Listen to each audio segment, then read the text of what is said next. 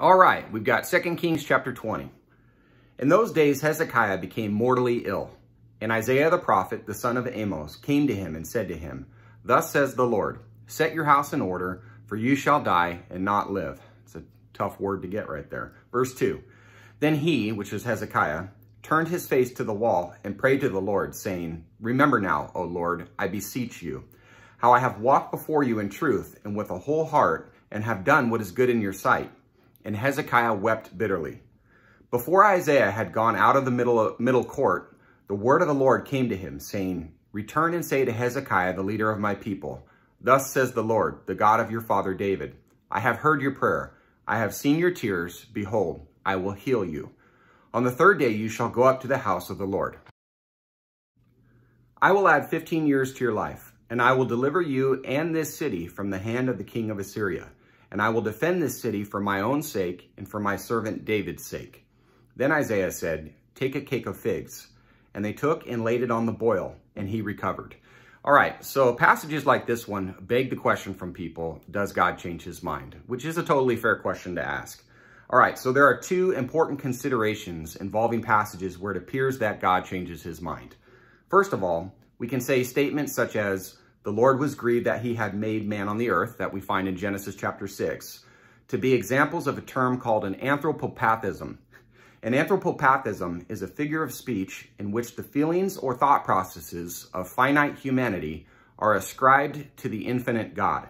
It's a way to help us understand God's work from a human perspective. Secondly, we must make a distinction between conditional declarations of God and unconditional determinations of God. An example we'll eventually get to is when God says, "I will destroy Nineveh in 40 days. He was speaking conditionally with the Assyrians' response. And we know this because the Assyrians repented and God did not. God did not change his mind. Rather, his message to Nineveh was a warning meant to provoke repentance, and his warning was successful. I believe Hezekiah's response in our chapter today is an example of a conditional declaration from God. An example of an unconditional declaration of God is the Lord's promise to David. He said, "Your house and your kingdom will endure forever before me. Your throne will be established forever." And we see that in 2 Samuel chapter 7. There is no qualification expressed or implied in this declaration. No matter what David did or did not do, the word of the Lord would come to pass in this situation.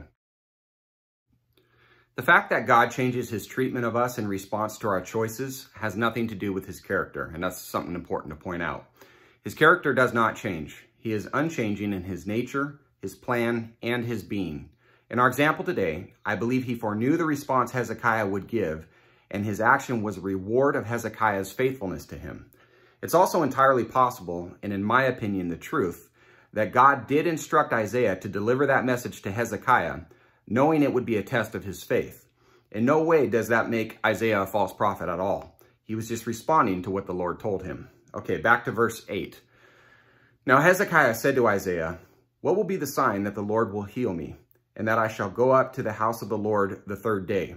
Isaiah said, "This shall be the sign to you from the Lord, that the Lord will do the thing that he has spoken.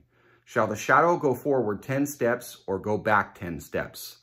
So Hezekiah answered, "It is easy for the shadow to decline 10 steps. No, but let the shadow turn backward 10 steps.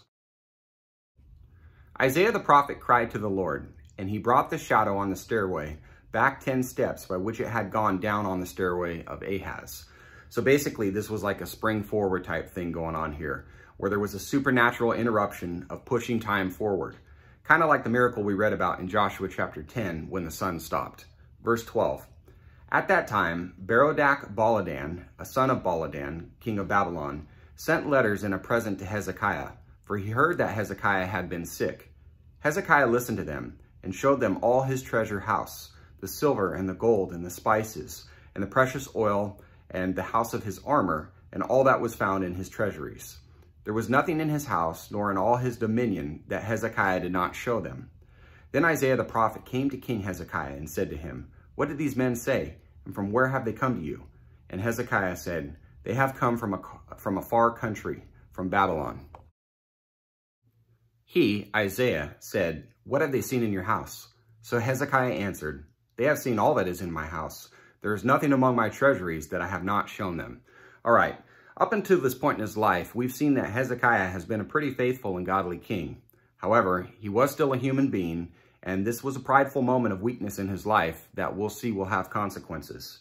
Verse 16, Then Isaiah said to Hezekiah, Hear the word of the Lord. Behold, the days are coming when all that is in your house and all that your fathers have laid up in store to this day will be carried to Babylon. Nothing shall be left, says the Lord. Some of your sons who shall issue from you, whom you will beget, will be taken away, and they will become officials in the palace of the king of Babylon. Then Hezekiah said to Isaiah, The word of the Lord which you have spoken is good. For he thought, Is it not so, if there will be peace and truth in my days? All right, Hezekiah's response reaffirms Isaiah as God's faithful messenger, as well as God's goodness in not destroying Jerusalem during Hezekiah's lifetime. Hezekiah's reaction may have been his way of looking for some type of silver lining to lighten the gloomy fate that was coming for his descendants. Now the rest of the acts of Hezekiah in all his might, and how he made the pool and the conduit and brought water into the city, are they not written in the book of the Chronicles of the kings of Judah? So Hezekiah slept with his fathers, and Manasseh his son became king in his place. And that will do it for the chapter today. Thank you guys very much for being here. Lord willing, we'll be back at it tomorrow. God bless you and have a great day. Take care.